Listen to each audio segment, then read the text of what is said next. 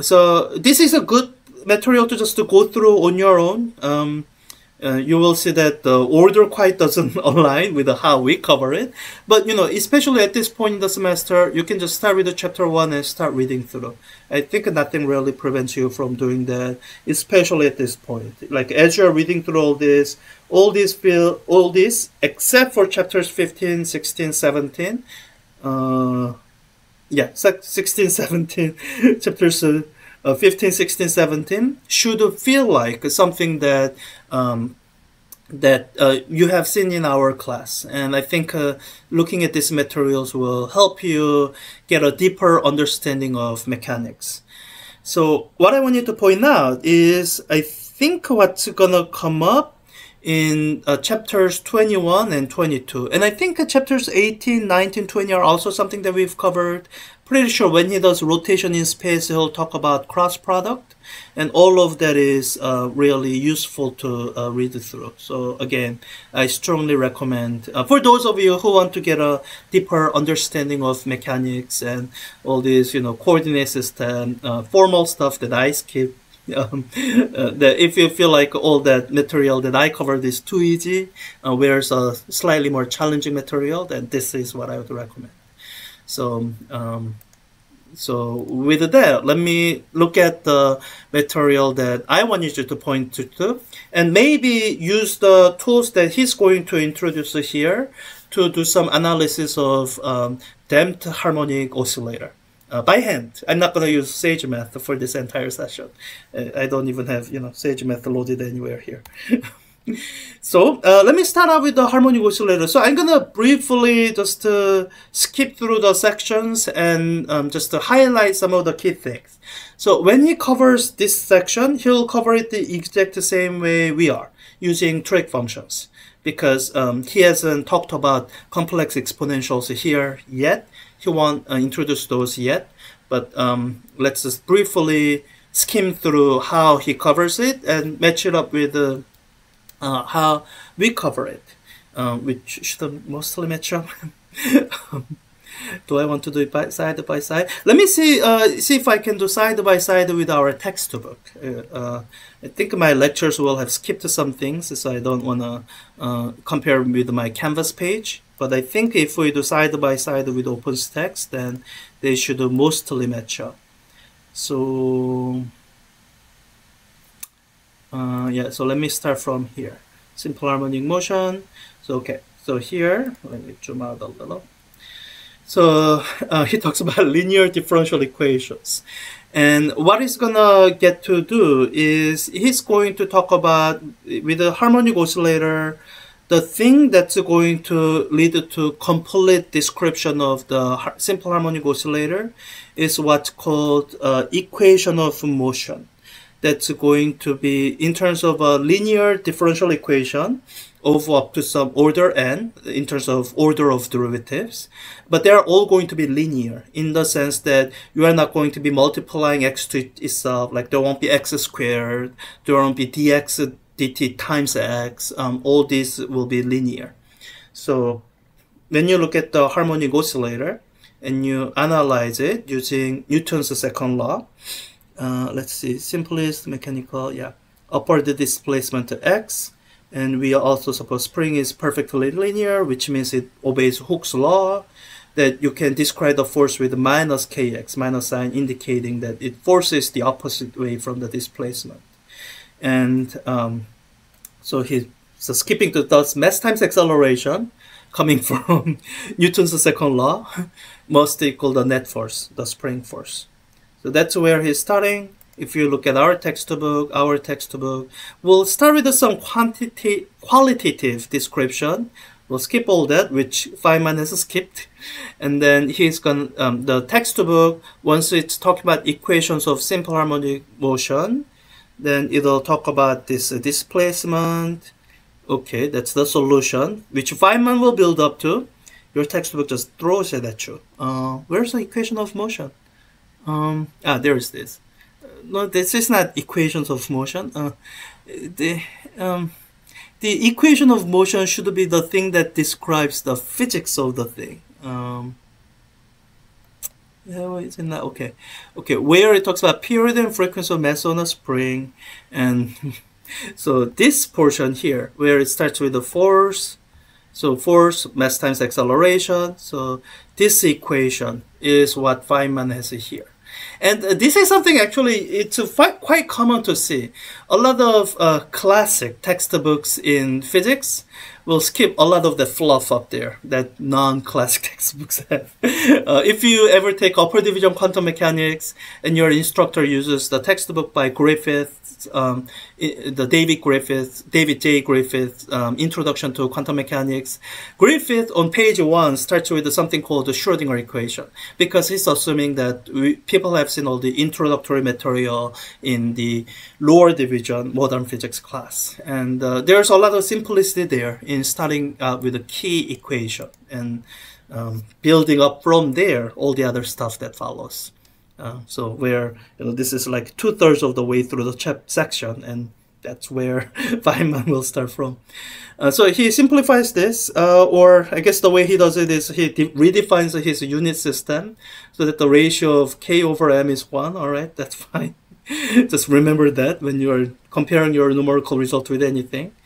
And then he then builds up from here. He's gonna instead of trying to solve this directly, which will take higher level method than what first semester physics students might have, he guesses a solution, x of cosine t.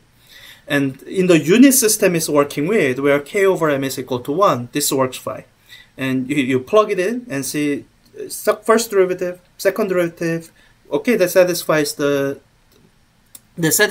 your equation of motion. So and then he works through the rest. And all this discussion, I do recommend that you read through it and reintroducing this constant and all that. And then he so this solution that you have, it's not the most general. So now he's expanding it, generalizing it to consider the situations where there might be a phase shift, and which your textbook also does, which your textbook just jumps to.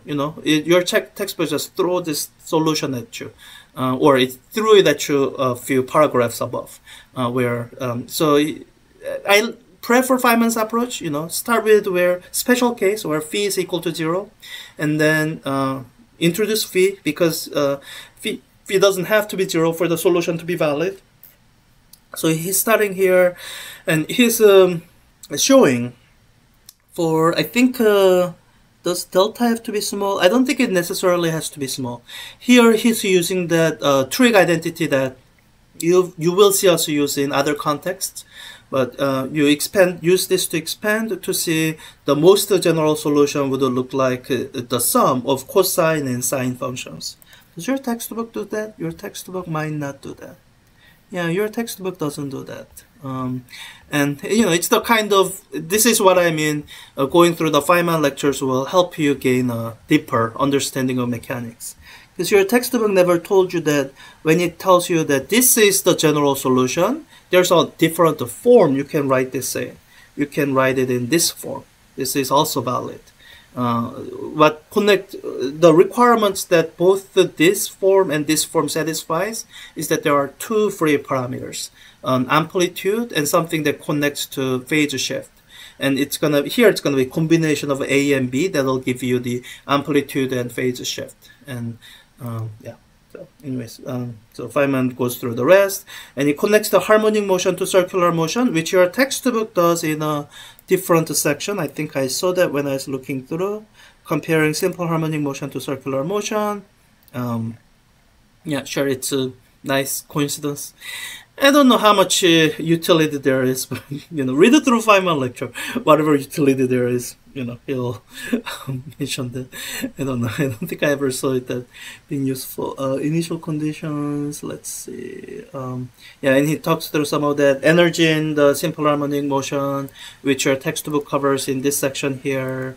And I think he might not be covering. Okay, he covers a forced oscillation. And let's compare how Feynman covers it with your textbook section. Because handling this mathematically is pretty challenging, which is why when you look at your textbook won't even attempt to derive this. It'll just throw the solution at you. Here's the solution for the amplitude in terms of the driving force and the frequencies. Like it doesn't, it says it is left as exercise. I mean, yeah, you can do it. It'll just take maybe about a page of algebra and trigonometry. So that's what your textbook does. They have their reasons, and it's not invalid reason. Let's see how Feynman does it. He starts with the equation of motion. Same expression for force. Is it the same? For some reason, your textbook uses sine omega t. Alright, doesn't matter. In your textbook included this damping term. And yeah, so I guess B, if you just set B equal to 0, you would get the special case of where there's no damping. So I think it's fine. But let's look at it here. So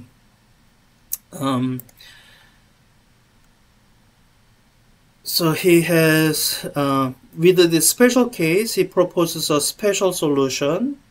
And then, so he starts out with a simpler case, and I think this might be slightly easier, because you don't have to deal with those extra terms having to do with the phase shift. Now this would have to be Rydon phase, and can divide that.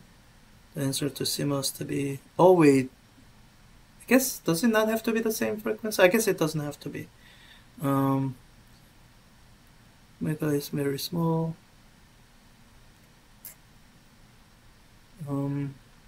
Only if we started that just right? Transient response, yeah. Also occur omega approach infinity, yeah. Okay, just this does the special case and doesn't do the thing that's more complicated. But this discussion is as it is, it's complete. It covers the kind of the key inside of the situation, which is that the phenomenon of resonance. That if the driving frequency is the same as the natural frequency, then you have a really high, really strong response to that small oscillatory driving force. It's okay. As far as this section goes, it doesn't use the tool that I want to use to try to attempt a quick analysis of actually this exact situation. But where this is so complicated that your textbook has to just skip the details. I hope to actually go through the details. So the section you get to, let me go up, is where he introduces with the algebra. This is a really odd chapter title. Like he's been using calculus notations. This is calculus-based physics. What's this deal with the algebra? He's introducing something that sometimes gets really neglected in a math class. There are certain types of math that really physicists should teach it. And this Euler's formula is one such formula that really you should have a physicist to teach it, because this is something that should really have been covered in your trigonometry class. And I found that some instructors just skip it entirely because they consider it optional. They just cover De Moivre's theorem, and they don't tell you how it can be proved using Euler's formula.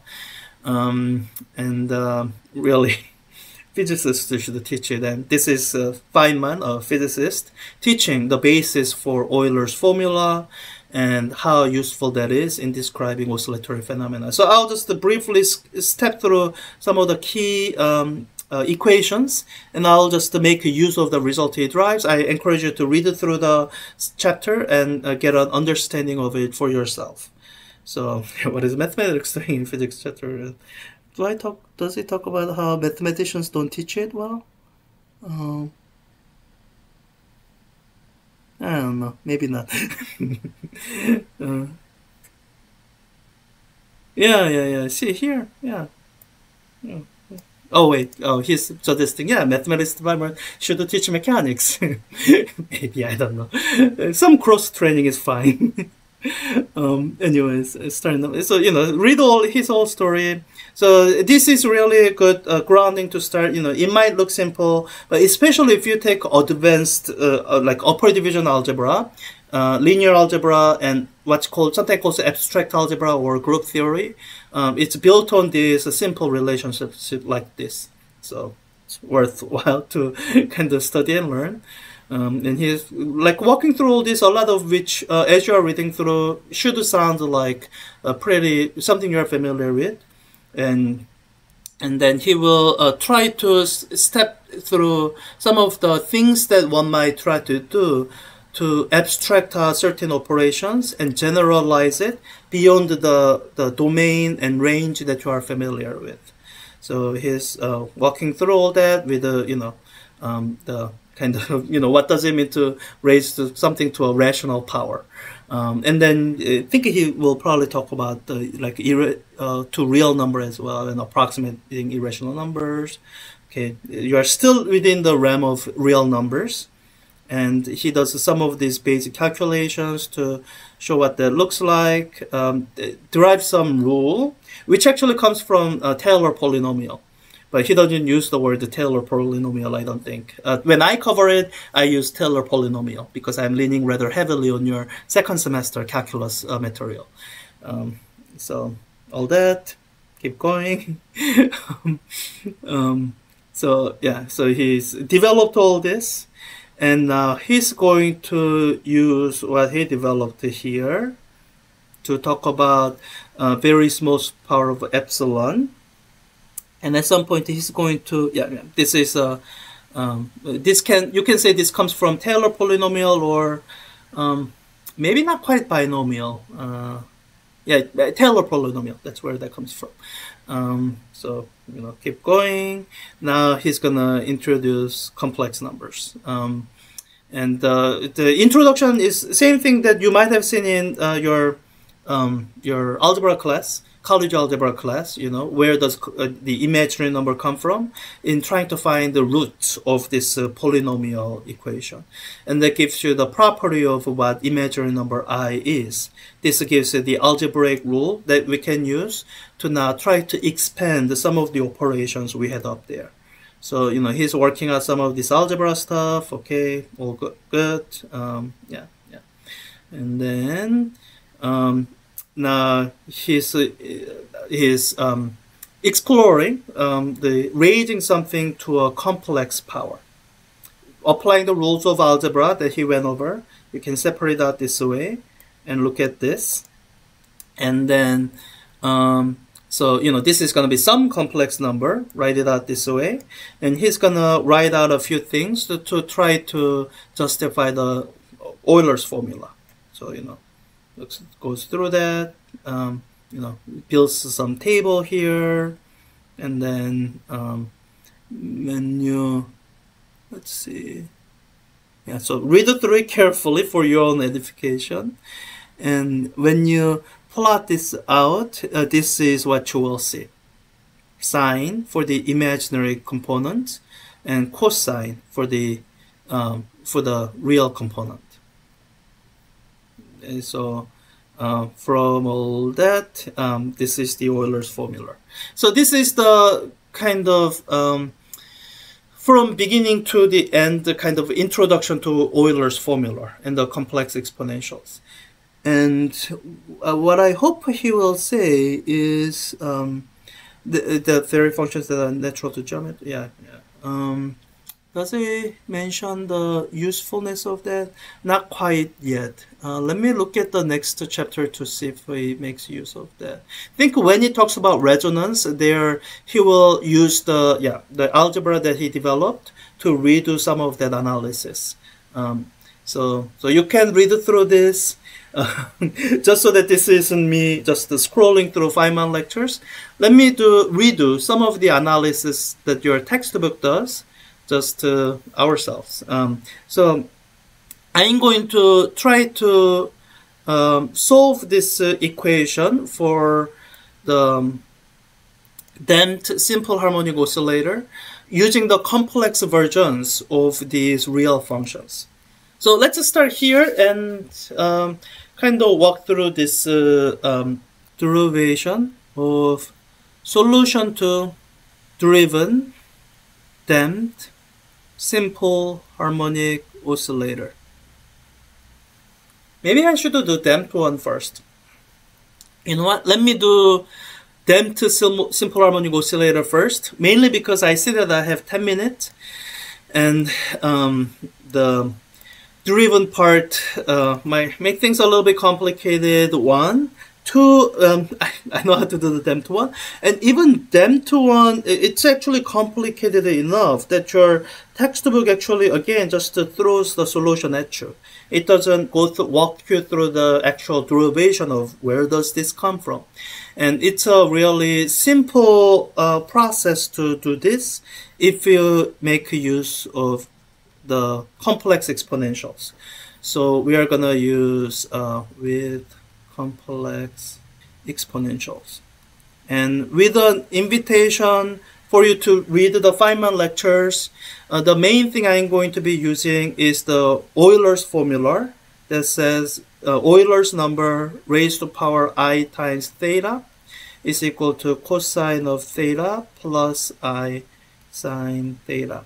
Or if we have any oscillatory phenomena like e to the or if we have any oscillatory phenomena like something that goes as cosine of omega t, then what we can do is we can represent that with e to the I times omega t, which will actually be this plus I sine of omega t. And if we want to get back to what the original real function was, all we have to do is take this and take the real part of that whole expression. So with that kind of implied promise at the back that we'll just take the real part, we're going to do all the algebra, all the difficult stuff using this complex exponential function, all the derivative and stuff. There are some care you need to take. You have to be really careful when you are multiplying or dividing. And at least for this derivation, you won't see me multiply or divide anything, because that's something you actually have to be careful about when you are using complex exponentials to represent the real functions. So, so we have this equation of motion. Let me write this up. M times the second time derivative of the position plus some damping factor times the first order time derivative position plus the term that comes from the restoring force. And when you look at the real solution here, that looks complicated enough that like I would never guess this as the solution, or it'll be really complicated to guess that. So let me start from here and let me give you the physicist's guess to any linear differential equation, or maybe even nonlinear. So I'm gonna call this physicist's guess to differential equations, which is exponentials. I'm going to guess that my solution to this, x as a function of time, is going to be an exponential function. More precisely, a complex exponential function. Now, I do have to be careful. If I simply say complex exponential of I times t, that actually has unit issues. This expression has unit issues here and here. One, whatever argument I put into exponential must be unitless. So for this time to just be standing there, that's not right. This says unit of seconds. So I'm gonna need some coefficient here. Let me call that b for now. And I'll figure out what that coefficient must be. And exponential of any just a number, it's just gonna remain a number. And here, you know, this has unit of length or meter in SI units. So I need a coefficient here to make the overall units come out right. I called it an A. So with those, let me see if I can erase this. Oh. Okay. So this is going to be my guess to the differential equations. You know, I'm a physicist, so I'm gonna guess a complex exponential might be my form of the solution to my differential equation. Let's see how right or wrong I am. Here's one reason why we guess a complex exponential. One reason is that the calculus is so easy when you are doing complex exponential. The first order time derivative, exponential, outside, nothing changes. So really, using chain rule, your only thing you have to worry about is making this factor come out. T is linear, so just a factor of I times B comes out. So the first order derivative is A times IB times exponential of IBT. Second order, which we might need, is going to be just this factor squared. So I squared will give me -1, so it will be minus A times B squared exponential of IBT. So I have both of my time derivatives, so I can just plug this into the differential equation to see how the pieces fall out and what I can piece together from that. So I have m times my second order derivative minus AB squared, and I can see that all my terms here will have this exponential factor, so I'm just going to factor it out to the right, so I don't have to write it multiple times. So I have that, and there will be a big parenthesis for everything for this factored out exponential term. The plus B times A times I times capital B, okay, exponential being factored out to right, plus K times A, and then exponential term being factored out to the right. Let me write down the exponential term, IBT. So the thing that makes this solving this equation simple is this, that in order for this whole thing to be 0 at all times, so this factor is not going to be remain 0 for all times. There are some, well, actually there's, I think, no time when this whole complex thing is 0. So this is not 0, which means for this equation to work, the only way you can make it work is by making this term go to 0. So let me write that equation, and you will see beautiful simplification once I have written that equation. So I'm gonna write m times minus AB squared plus B times AIB plus KA is equal to 0. Look at this expression and compare that with that expression there. This is a differential equation. This is algebraic equation.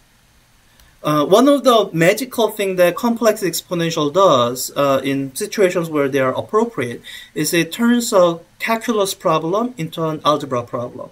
So really all I needed to do from here on is do this algebra problem of figuring out what A and B are. So, okay, let's try to figure out what A and B are. I don't believe I have enough equations here. Let's see, should I be able to figure out B? Possible. Yeah. I do have enough equations to figure out B, because here's this wonderful thing that's occurring, which is that every single term here has a factor of A. So I can cancel out A, because A presumably is not 0. If it's 0, then I have a trivial solution. So assuming A is not 0, I can cancel out all these factors of A that occurs in every term. So I have this equation here. Minus mb squared plus I lowercase b uppercase b plus k is equal to 0. Okay, I have some complex, well, let's see. So I have what looks like a quadratic equation in B. So, all right, let's work it out. So this is already in standard form. So what quadratic formula, assuming it works with complex roots, I think it does. I have to double check, but I think it does. Then what I can do is solve for B, which is going to be this thing. This is gonna, let me rename some of my variables. The way I have my complex things memorized is my quadratic formula memorized is this is gonna get really confusing. So everywhere I see b, I'm gonna replace with omega. That's what it's supposed to be anyway. Angular frequency of the oscillating thing. So and within the use of the quadratic formula, this coefficient here is the capital A, not to be confused with that A. This coefficient here is capital B, and this coefficient here is C. So what quadratic formula tells me is omega is minus B plus minus square root of B squared. Oh, good. That gets rid of I there. Great. 4AC, square root of all that, divided by 2A. That's what quadratic formula tells me. Let's plug in that expression and see what I get. Minus B, so it's minus I lowercase b plus minus square root of, great, so I squared, that gives me a minus sign, but no more. I was a little bit worried about having I under a square root. I don't have to worry about it. It's taken care of. There is a way to handle it, but I would have preferred not to. So minus, I see that minus sign coming in, so it's going to be plus 4 times A M times CK. Okay, take that and divide it by 2A. So minus 2M. Okay, interesting. So let's solve this out a little bit. I'm going to write this into a real part and an imaginary part. So the real part would be this term here. And let me observe a minus 2 or 2m into that there. So it'll be, well, minus plus square root of, let me write the positive term first. So this is going to become 4m squared. So it'll be k over m. I'm canceling out one factor of m squared with m, and 4 cancels out with that 4. So square root of k over m, and then minus b squared divided by 4m squared. So that's the real term, real, because sometimes it's not going to be real. And then I have my definitely imaginary term plus IB over M. So referring this omega back to the where it came from, it comes from here. It's omega is replacing B. So I can do that replacement here. So that B becomes what the omega was. So wait, can I